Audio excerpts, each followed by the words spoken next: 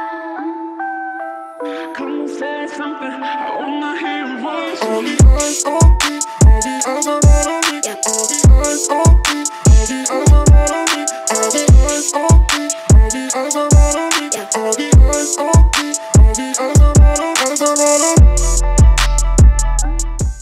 What's going on, everybody? It's your boy Fox back in the house with a late reaction to Unordinary. Long story short, I got sick and it's just been a mess since. I felt a little bit. I feel like I'm better today. I just did a collaboration with the homie. That'll come out whenever he gets done editing that. But anyway, let's jump straight into it. I don't want to keep this that long because who knows how things might turn out. But anyway, this is episode 166, chapter 172. Who cares? Let's go. So at the end of the last chapter, John made me feel. John made me upset by Pat. What is going on? Don't do this to me. John passed on the responsibility of taking care of Sarah to Cecile, but enough about that. So Remy's walking down the hallway, and some people are talking. Way more people are getting sent to the infirmary too. I overheard the dog venting to Mr. Nee. Bro, don't ask me about the name. When I walked by his office, there were 3 attacks just this morning. Things are getting brazy out here for real. Lately, I've been so anxious. Ever since these jokers started coming out, I've been too scared to go anywhere on my own. Yeah, unfortunately. Let's walk to class together from now on. Yeah, we could always try fighting back too, and risk pissing off the real one. I'd rather go to the infirmary than get pummeled and sent to the ER like Remy and Blake. Ooh, shots fired. So obviously they don't know Remy's listening, but you know. So what's she thinking? Looks like the 3 of us are. Hello, excuse me. Looks like the 3 of us still aren't enough. No, y'all pretty much going up against like the student body, bro. 3 people ain't gonna make no difference. We missed out on a bunch of attacks. It will happen, and you will miss out on a bunch more. Hey, excuse me. What's she about to say? Huh? Oh shit. Remy. Sorry, we didn't mean anything by what we said. No worries. Now, you guys were talking about Joker, right? Oh, yeah, he totally sucks. So I understand it. Whew. Excuse me. We just want to be able to walk around again and not have to worry about getting jumped, you know? Isn't that a normal thing for y'all? Now it's just you don't know who's doing it. Yeah, Blake, Eisen, and I are looking for ways to fix this. Do you have any ideas on how we could make things better? See, that right there, I applaud her for this. This is what you call being proactive instead of just being like reactive and all that. Instead of just, you know, trying to do something like a quick patch or a quick fix, like put a band-aid on it. She's actually going around trying to figure out, talking to people who this really affects. And she's like, how can we make this better? Let's try and work together. Now, granted, it did take a cataclysmic event that's over-exaggerated. It took a lot of junk to happen before it got to this point. But sometimes in these type of situations, it's better late than never. But I still want to give Remy props for even having the nerve to do this. Not like she, I'm just saying, I'm really proud of her for taking these steps, because this is what needs to happen in order to make things better. And I expected this, because obviously it's like, what, you're asking me my opinion? I don't know. These look like Evie's friends. Let me know. I'm pretty sure they are, because him and him look familiar. I think it's a dude that can turn invisible. I'm not sure. Let me know. But yeah, us jumping straight into the chapter. People still talking. OMG, it's Joker again. What do we do? How should I know? Stop, please. What do you want from me? Ooh, my voice is going up. Sorry, y'all. I thought I was getting better. I think I'm getting worse. I didn't do anything. I beg to differ. Someone help. That right there looks like a beam being charged. We'll see. Hey, cut that shit out. Yep, it's Blake. Yep. Ooh, grazed the tippy top of the mask. Bro, like, bro, watch the hair. Don't mess up my hair. Look, he's I'm sorry. Yep. Look at Blake trying to look like a badass when you got your face stomped in. Blake, get your hands off him. Someone's not in a happy mood. Smile, sir. You better back off. I'm Joker. No, bro, why are you shaking in your voice? Put some bass in your voice. Say it with your chest. Yep, yank him up. Joker my ass. I said get off. He looks like a straight up anime protagonist right now. Okay, sorry. Yep. You, what's your next class? Oh, I have free period. No, you know what? Nope, stop. Side note, tangent, whatever. How many of y'all went to a high school where you had a free period? Because down here where I stay, that is not a thing. Even when I was a senior in high school, there wasn't no such thing as a free period. Now, I knew there were some people who if you did all the classes that you need, like early on, like from your freshman year all the way up to senior year, that sometimes you wouldn't have class. But at that point, they would just let you go home. Like free period, that was never a thing. So if you went to a school, let me know. I'm just curious right now, because I never had that. All right, help a classmate out. Take this guy to the infirmary for me. Sure. Like you're gonna refuse. Hey, what about the fake Joker? Aren't you gonna unmask him? I want to see who my attacker is. Black looking at him like, why are you still talking? But actually, I am curious because what he does right now could have some deep ramifications. I want to see if he'll be smart because they've been doing stupid things about unmasking these Jokers, in my opinion. No, his mask stays on. Look at you. When did you get so smart? What? Why? Yeah, this guy caused a huge commotion. I'm like, do y'all want to fight me? That's what I thought. You're just gonna let him off? Who said I'm letting him off? I'll deal with him in private. There you see, now you're being smart. When did you become such a genius? I'm not about to show his face so that all you can just gang up on him later. See, facts. Facts. Look at you. I'm so proud of you, boy. You, keep in mind, this guy attacked you for a reason. So while you're in the infirmary, you can reflect on all the times you've pissed someone off in the past. Exactly. And when you unmask him, all you're going to make him do is grab a mask himself and go beat him up and be like, he's going to be like, yeah, that's what you get. Treat others better. And I guarantee less Jokers will come after you. Look, he's pissed. He's gonna don the mask anyway. I know he is, because he's an idiot. He's a hot-headed. He's hot-headed, just like almost all these other students are. But yeah, what Black is doing right now, I applaud it. It is very smart.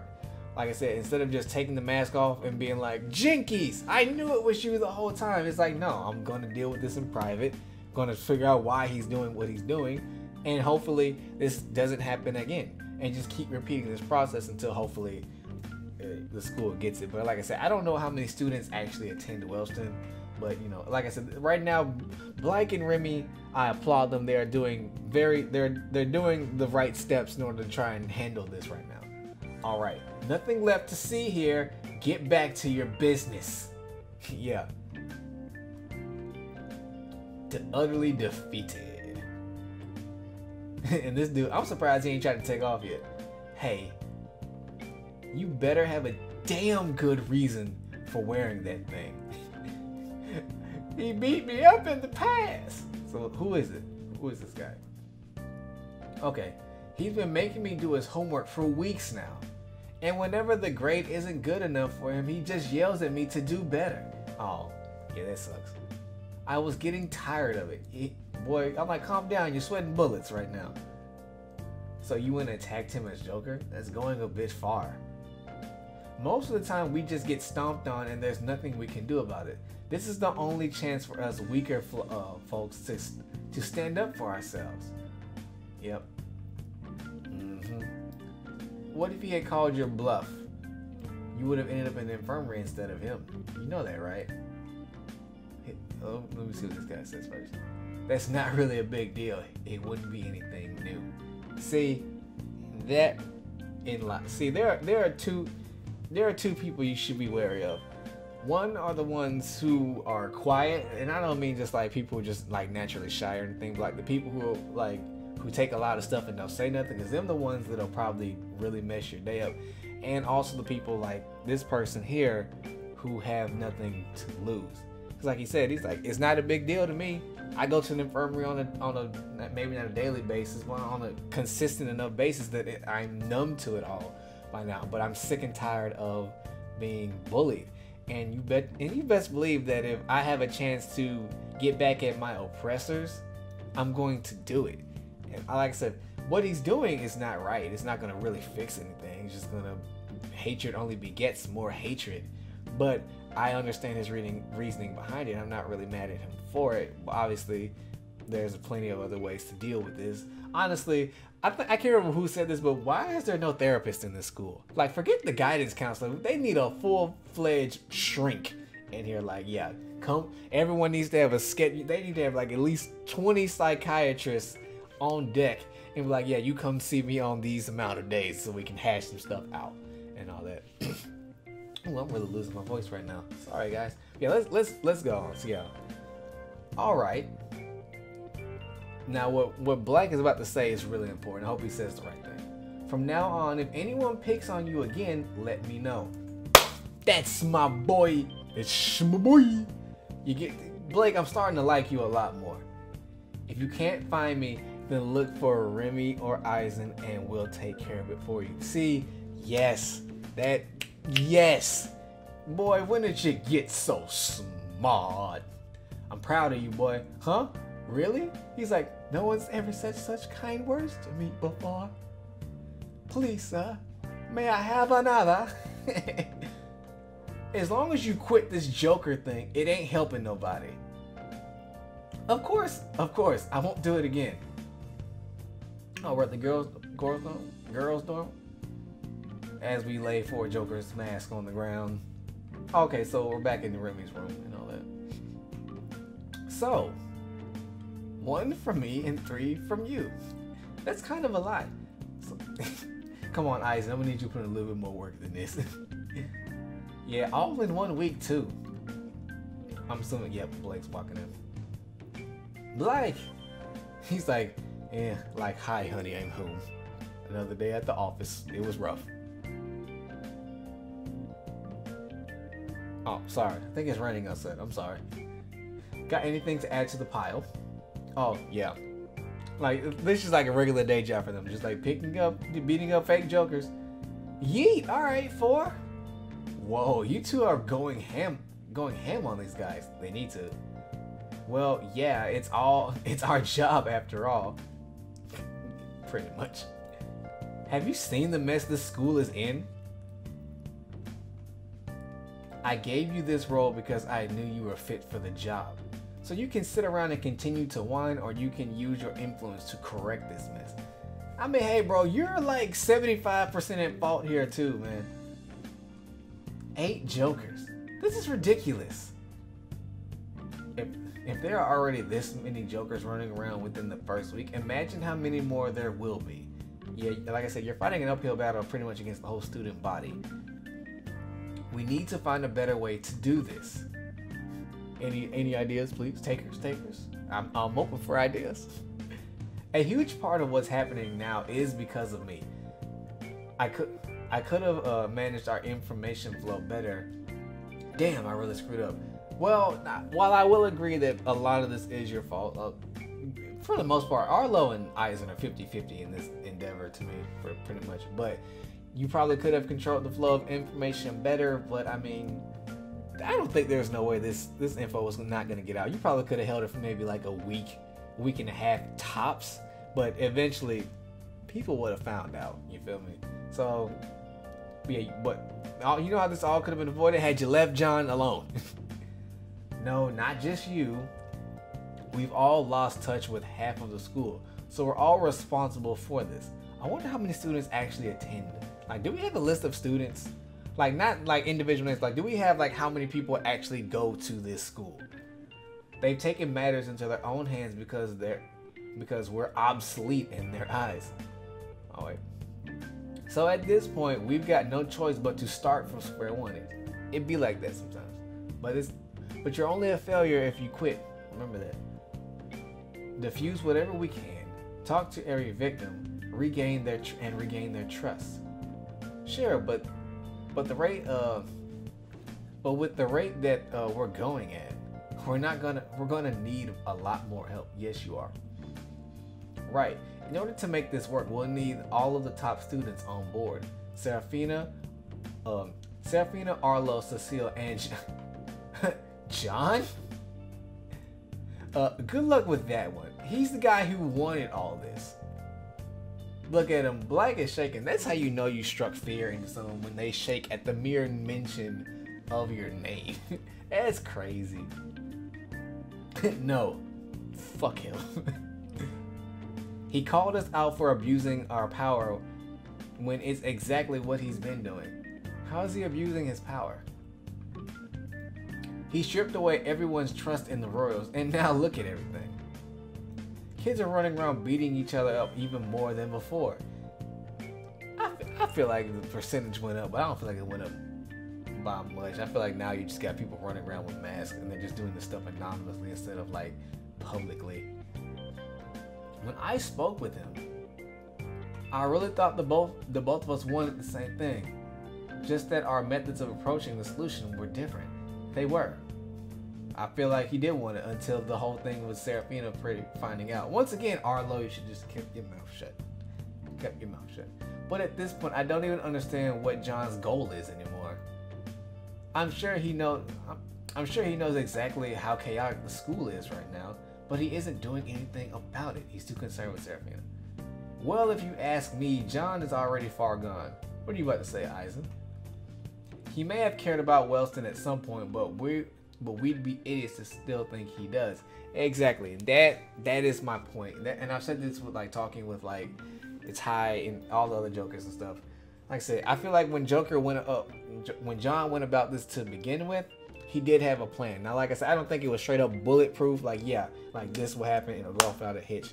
But I feel like once Serafina started ignoring him and all that, no, that is what happened. Once Serafina started ignoring him, any plan he had for trying to control the school and make it more peaceful or whatever went out the window, because he did it for her. And if she's not, responding to his text, or they're not friends anymore, then it's pretty much like, then why did I do all this? Why? For the most part, John did all this for her sake. Now, her losing her powers, well, you could technically blame John for that, but I feel like that would have still happened regardless anyway. But anyway, that's for another video topic. Remember, this isn't new for him. He did this at his old school too. That's why I tried so hard to get on his good side. If you look at his track record, you'd realize he's just an angry dude who wants to watch it all burn. No. If you recall correctly, for the most part, while John was here, he minded his own business and didn't even mess with y'all. But you couldn't leave well enough alone that you had to go in pride. And then once you went in pride, you went and told. Well, no, I don't remember if it was like Eisen found out about his past first, then told Arlo, or no, Arlo told him to dig into it. So yeah, had y'all left it alone, none of this would happen. John would probably still be getting beaten up every day, but he would. I mean, not that he was fine with it, but he was like, as long as I can chill out with Serafina and, pretty much live a normal life, I'm good. But y'all wouldn't let him do that. So, no. So he didn't want all this to begin with, because I feel like, because he could have came straight up in the school, straight off the jump and ran the whole place. And nobody would have been able to do anything about it. But yeah, anywho, it's like I said, it's a whole different subject for another day. Oh, you two stop hanging out. I'm still upset at you, dog. But I appreciate you trying to fix things. Any jokers come after you today? Just one, but he wasn't too strong. I managed to fight him off.